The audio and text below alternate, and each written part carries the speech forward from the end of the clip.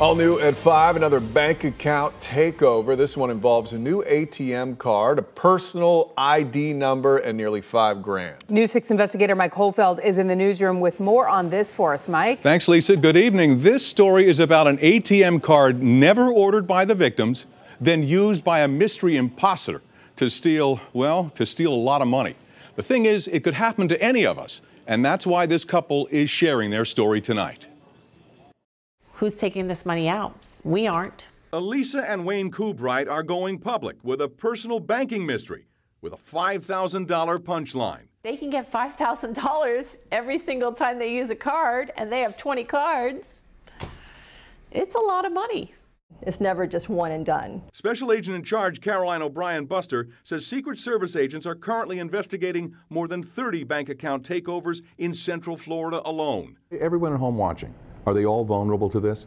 Everyone's vulnerable to identity theft or account takeovers. That's why it's so important for you to be cognizant of what you have in your account. In this case, the Kuberiet's checking account was nearly cleared out by someone using Wayne's debit card and PIN. When they told me it was me, I asked for, can I see the picture, or you take the picture and compare?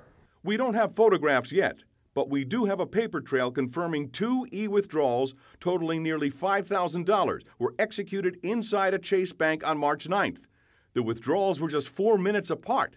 The PIN code authorized. How did this person know and get the PIN? How did they get the PIN? We do have one clue. The bank told Allisa Kuberiet a new ATM card was ordered for overnight delivery via UPS on March 8th.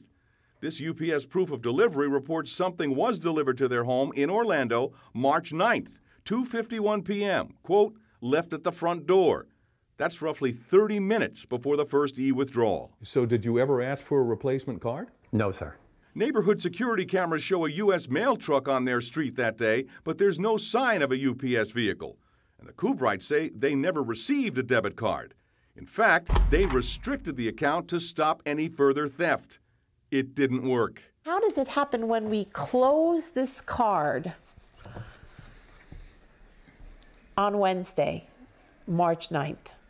How is he even able to reopen the card? The very next day, someone reopened the account, and while the Kuberiets were actually sitting in the Lee Vista branch looking for answers, the mystery thief was using the card again at another Chase branch. Think he's still out there doing it again to other people? Absolutely. Absolutely. Yeah, we agree. In an email to me today, Mrs. Kuberiet wrote in part, "We were lucky and I had all the alerts on my banking apps. Otherwise, this person would have wiped us out in 5 to 6 days. Because of that, Chase Bank returned every single dollar. But we're not done.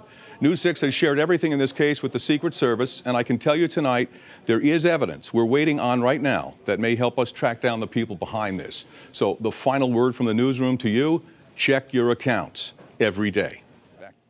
That's pretty bold to go inside a bank or to any bank and use, a stolen ATM card. There's got to be video of this suspect out there. All right. Yeah, Mike, thank you so much. I promise you we'll have it very soon. All right, we appreciate that.